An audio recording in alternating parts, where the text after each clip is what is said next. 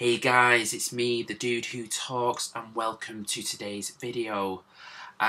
Before I get things going, I just want to apologise for the lack of updates. As you're well aware, there's been a lot of gig cancellations, so I haven't had much to talk about in the past couple of weeks. I did go to Dystopian Future Movies the other week, which was a gig I managed to get to. However, I probably won't be doing a video on it because I had to leave at the beginning of the last band set, which was Gravelines, so I didn't think it'd be fair to miss them off. So yeah, apologies for that, but I'm here now and I'm here to talk about a new album from the band after the Abduction called Cracked and Bled. So Cracked and Bled, which may or may not be a reference to what can happen if you don't moisturise your hands and you have dry skin. Yeah, the Cracked and Bled is the upcoming album, which is out on the 27th of March through UKEM Records, through the Manchester band After the Abduction. So yeah, a little bit about After the Abduction. They were formed in 2015. They're from Manchester. Yes. Essentially, they are a 5-piece death metal band featuring Ben Lane and Lewis Tyson on guitars respectively, Liam McBeef on drums, Joel Eastwood on bass, and last but not least, Chris Sykes on vocals. So with that out the way, did I dig the record or did I hate it that much that I wanted to brand them life metal? Well, let's find out. Before reading the press release email and actually listening to it the first time, I had this impression in my head that it was going to be very slam orientated, a lot of pig squeals and breakdowns, and I wasn't sure whether I was going to like it or not. Honestly, no disrespect to people who like slam, I've got really nothing against it, it's just not kind of my thing. But anyway, from my initial listen, from the get-go, I was so happy to be proven wrong. What got me was how immediate the opening track, Blood, was. There was no intro whatsoever, it was just right then. It's just pure ferocity from the get-go. From the first 5 seconds of listening to Blood, I knew what Cracked and Bled was going to be about. It was going to be something that was ferocious, brutal and heavy. And yeah, you can hear from yourselves. Here is a sample. The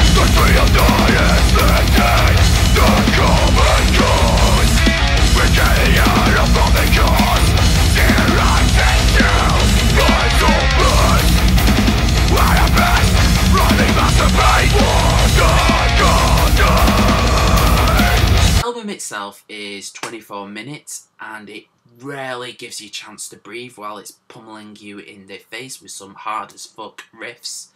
The vocals have this low guttural scream, though they do go a bit higher. However, that being said, Chris Sykes' vocals reminded me a lot of David Davidson from Revocation. With Revocation being mentioned, they definitely gear towards a more tech death style. There's a lot of fast-paced drumming, a lot of complex song structures involved, and that definitely got me more engaged with every listen because I was picking things up that I missed from the first listen, or it was nice to just find those little intricacies that in the record as well. While their riffs are fast and deadly, the third track called Stuck in Fat has this slower but really chunky riff at the start, which leads off into this huge chaotic song structure. I honestly think this song is a huge standout for me, and here's a clip.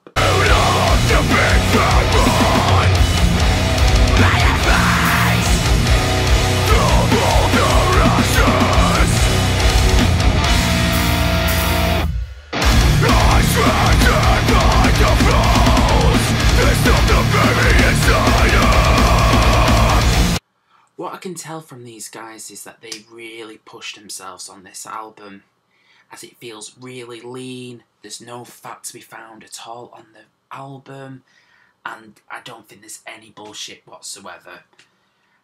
Maybe I did think there maybe could have been a little bit of a segues between a couple of songs just for a little bit of a breather, but I don't think that really matters when you're just getting pummeled in the face with something that just feels like a monster.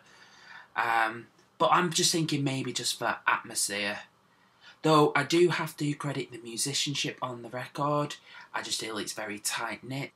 I feel like the songwriting needs to be mentioned. I feel like it's on a whole different level from a lot of bands at the moment, especially with the album closer, Morning Rock. I feel that this song is where the lads give it their all. Here's a small clip of it.